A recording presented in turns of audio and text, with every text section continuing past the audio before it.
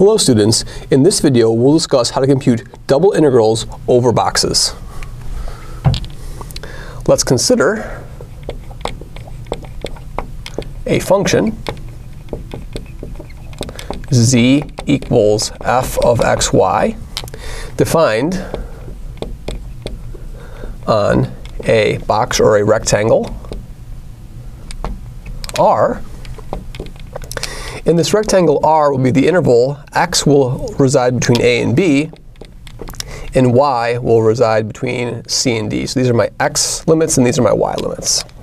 In other words, what this rectangle is this rectangle R is the set of all points x and y such that x is between a and b and y is between c and d.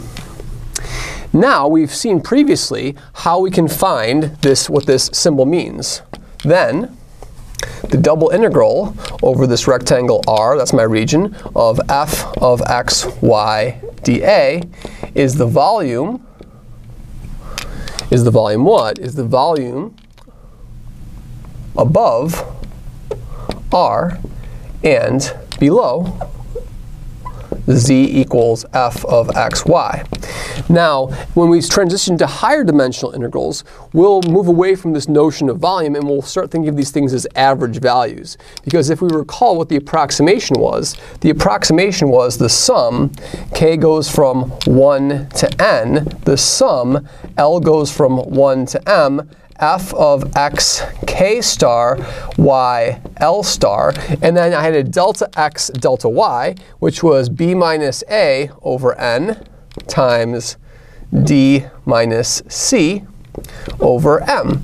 Now the total number of summands I have here is m times n, so there's n times m terms, and we're dividing by up to this factor of b minus a, d minus c, m times n. So I have a sum of m times n terms divided by n times n. So what this represents is b minus a times d minus c times an approximate average value.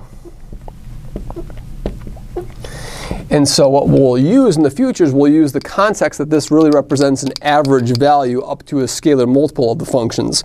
Now, of course, when we go to an infinite region, things get more complicated, but we want to keep this interpretation in the back of our mind because in higher dimensions, when I have w is equal to a function of x, y, and z, then there's no notion of volume anymore. We have notions of hypervolume, but even though hypervolume might not make geometric sense, we have a notion of average value, which always makes sense no matter how many independent variables you have in your problem. Now, we ask the question, how do I compute something like this without having to pass to a limit of Riemann sums? And we have this beautiful theorem of Fubini, and so what Fubini's theorem says is the following. This is Fubini's theorem. What Fubini's theorem states, it says that if you want to do the double integral over your rectangle R of f of xy dA, you can do this one of two ways. You can integrate from a to b, integrate from c to d, f of x, y, dy, dx, or you can integrate from c to d, integrate from a to b of f of x, y, dx, dy. And when you do either of these iterated integrals, you iterate these integrals as follows. What you do is you'll first do this innermost integral. And when you do this innermost integral, when you're doing a dy integral, you would treat x as a constant. If you did it this way, you would do an x integral first, and then you would treat y as a constant. So you do these iterated integrals, and that makes that reduces the calculation from this abstract Riemann sum to two integrals, or two partial integrals, or two iterated integrals. So let's see an example how we would do this. Here's an example. And so this whole thing over here is Fubini's theorem. It says that you can do either order you want. It's a very, very powerful theorem. And so if I was asked, for example, to find the double integral over what rectangle? Over the rectangle 0, 1 for x, and 1, 2 for y, of x times y plus 3y. And then I would say dA. Well, what I would immediately do is I would immediately apply Fubini's theorem. These are my x limits, and these are my y limits over here. And so if we were to do this, we would say this is the integral. I'd say x goes between 0 and 1, and y goes between 1 and 2 of a xy plus 3y d what? The 1 to 2 are my y limits, so I put the y first, then I do a dx. So let's do a y integration. This is the integral from 0 to 1. And then I'm going to do a y integral of this. So what we'll have over here is we'll have an x times y squared over 2, because that will be the antiderivative of this with respect to y. And then plus 3 over 2 y squared. And then y goes from what to what? Y goes from 1 to 2, and then I have a dx that's left over. And so if we were to plug in these limits, what will I have? I'm going to have the integral from 0 to 1 of x. When I plug in y equals 2, this is going to turn into a 2, so that's going to be a 2x. When I plug in 2 over here, I'm going to have a 4 times 3/2. That's going to be a plus 6. So a 2x plus 6 is my first thing. And from that, I'm going to subtract off when y is equal to 1. So that's going to be an x over 2. And then when I plug in 1 over here, I'm going to have a 3 over 2. So plus 3 over 2 dx. And now let's count what we have. We're going to have 3/2 x, because 2x minus x over 2 is 3/2 x.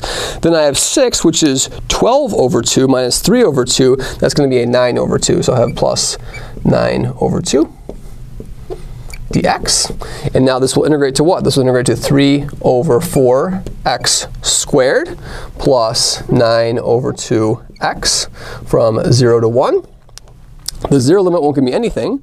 So what I'll have here is I'll have 3/4 plus 9/2. Now, of course, 9/2 is really what? That's really 18 over 4. So I have 18 over 4 plus 3 over 4. That's 21 over 4. So 21 over 4 is the double integral over this rectangle of this function over here. In further videos, we'll see that when you have a product of functions of x and y, what we can do is we can actually split the integrals into a product and use something called rectangular separation or box separation. But the important thing to catch from this video is that if I'm giving you a function of two variables and ask you to integrate over a rectangle, you will do a double integral, and the double integral will turn into what? Two single integrals, where you're doing two partial or two iterated integrals. You can choose whichever variable you want to integrate first. You can integrate the y first if that's easier, or you can integrate the x first. So Fubini's theorem gives you an avenue by which you can do a problem multiple ways, and oftentimes that will be helpful as a calculational device when you're trying to do an integral quickly. Thank you very much.